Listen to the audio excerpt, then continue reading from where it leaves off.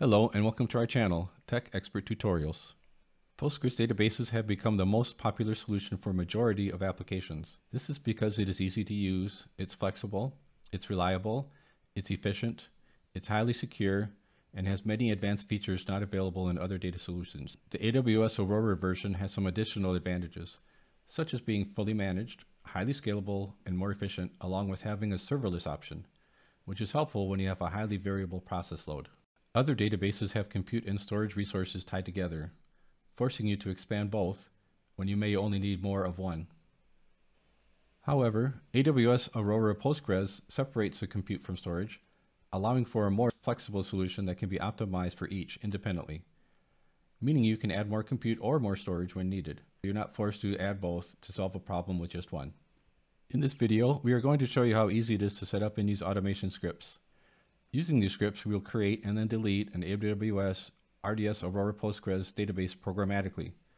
You could run one script to create a database for your project, and then run another script to delete that database when you are finished with it, or if you ever need to make major changes to your database.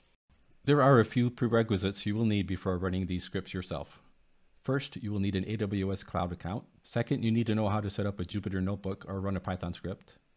You can learn this by watching our previous video on how to set up Jupyter Lab in Python using VS Code. We also suggest learning how to manually create an AWS database from the console first. You can watch our previous video on how to do this. You may also need to set up a separate VPC for this. If so, see my video on creating an AWS VPC.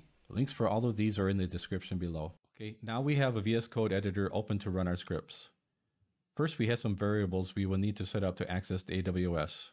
Here's an example of what they would look like. These variables would be stored in the appsettings.py file. Some of the key variables are the access key and the secret key. You get those from the console, along with the endpoint. You'll have a DB name that you want to give it and a user and password, along with the master user and password. You can use a current security group, or you can create your own. And these are some subnet IDs that are already in the current VPC. I'll be using those, just grouping them together. You'll see how all of these are used later. The next file that we'll cover is the stand-up database file. This is how we create our database. You need to set up a Conda environment. This is the instructions on how to set that up. You can see my other video on how to set up Conda in Python and VS Code. Link in the description below. First, we have a lot of import statements. The main ones here are the PSY cop G2. This is for Postgres. And then a Boto 3, which is for AWS. It's their SDK. Plus, you may need to use some exception handling from the Boto core package. First thing we do is we create a session from Boto 3. Then we could also create a client from Boto 3 and a client from that session that we created earlier. Give it a region name. You can pick the region that is closest to you. Next, we'll create a subnet group, giving it this name. Here are some of the parameters you need in order to run this function. Then we're going to authorize our security group. One thing I should mention is the appsettings.py file. This is how you access the variables that were inside of that. So there's an appsettings security group ID variable. This is how you access that value and use it inside the script. Here we're adding another rule to our security group. This allows us to access the console from our laptop. All of this code will be included in the description below. Next, we create the cluster. You have to make sure you create the cluster before you can create the instance. So right now I'm creating the cluster, giving it the name. I want to use Aurora PostgreSQL. That's the name of the engine that I'm using. I have to wait until the cluster is available. So this may take a few minutes. You want to make sure to wait until the cluster's available before you continue on. That's what this statement does. It keeps checking on the cluster and it keeps trying until it's available. Okay, once the cluster is available, then you create the instance. Here's some settings on how I would create a DB instance. One of the key ones here is what class. This is the compute power that you're setting up here. Once again, you have to wait until the instance is available. Once it's available, then you can start creating your own database. Here, I'm just dropping a database if it exists, and then I'm creating that database. Then I'm closing the connection. And that's all there is to this one. So let's go ahead and run this. This one's finished quickly. Here we're creating some session clients and Boto clients. Go back here. We can see that took about 2 seconds to create the subnet group. So here I'm going to show you in the console that we've created the subnet group. There's no databases yet, but we've created the subnet group. And you can see that it exists here. This is using the default VPC. Like I said before, you may have to create your own VPC for this. If so, you can see my other video on how to create VPCs. But for now, the default VPC works just fine. Okay, now we're going to run this, creating our new rule. You can see it took 1.3 seconds. Most of these are very quick. Maybe take a few seconds. Okay, this is the new rule. You can see that it shows up here.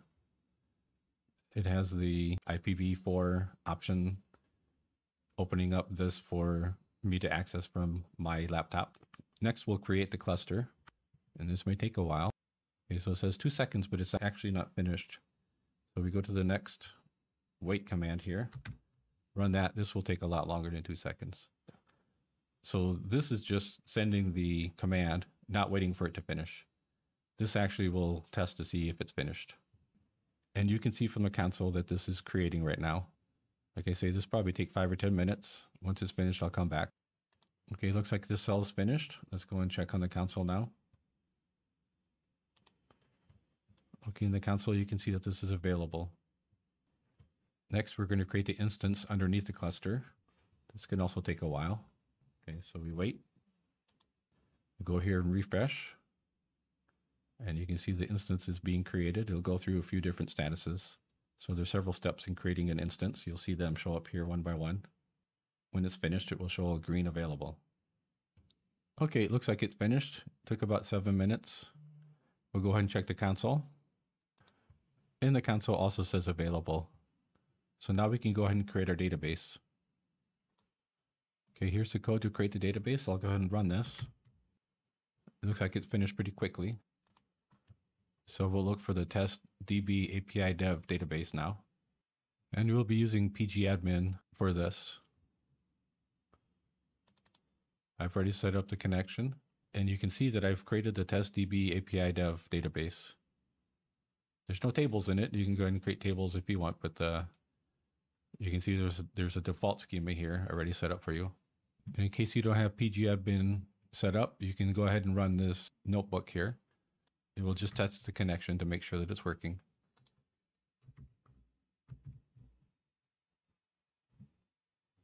So you can see that something came back. There's a schema called public information schema under the PG catalog. So it looks like everything was created successfully. Now I'm going to show you how to delete everything for when you're finished your project, or if you have to make major changes to your database and you just want to start over again. One thing I should point out is you have to be sure to delete these in the correct order. In some cases, you can't delete something until something else has already been deleted. So just follow the order that I have in the script here. Go ahead and run this. Give it the instance name I'm going to delete. So instance should be deleted now. We'll go check in the console. So you can see the instance is deleting. This may take a few minutes. And this is another case where we have to be sure to wait until it's finished before we continue.